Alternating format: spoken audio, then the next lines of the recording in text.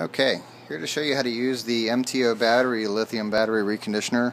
Works on Segway lithium battery packs.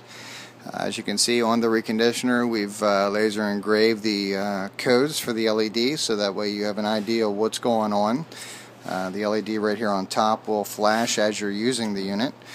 And on the bottom here we have a nice polarized connector, custom made to fit directly into this harness, so you don't have to worry about any wiring or anything like that.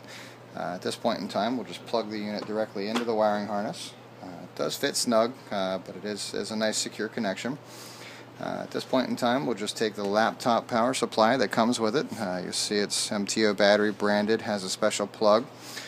We'll plug directly into the jack there, and the unit goes through a diagnostic sequence where it's evaluating the battery and determining what needs done.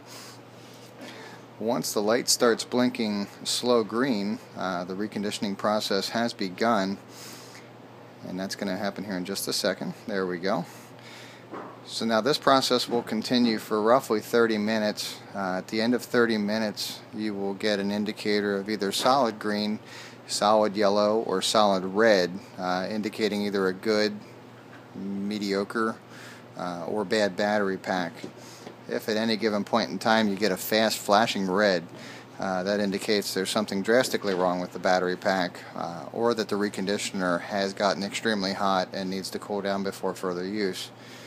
So I won't bore you with the remainder of this video to finish the cycle out, but certainly that should give you an idea on how to use our reconditioner. Any questions, please check our website at mtobattery.com. Thank you.